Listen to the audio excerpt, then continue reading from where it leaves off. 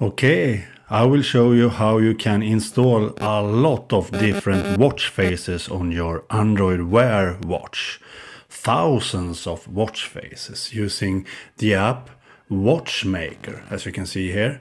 And here I have my Huawei watch, Android Wear watch, at the moment running Android Wear 2.0 and having a Breitling watch face, as you can see. Quite cool. And in the Watchmaker app, it's quite easy to install different watch faces to your Android Wear watch. So let's say, for example, that I want to install one of my huge favorites, an Oris Williams watch face.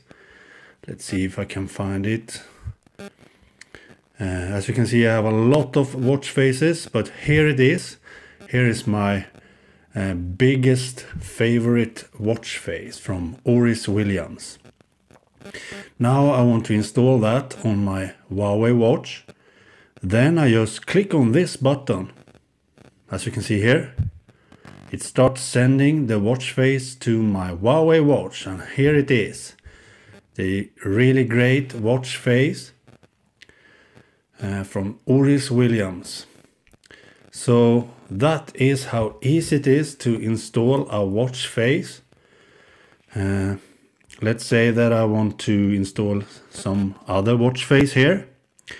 Then I can go to, let's say that I want to install this one, for example, from Omega.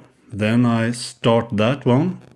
And then I click on this button again. It starts sending to my watch, as you can see. Here it is. Really nice watch face from Omega. So once again, that is how easy it is to install different watch faces using the app Watchmaker. It's available in Google Play Store. So now I want to have Breitling watch face again.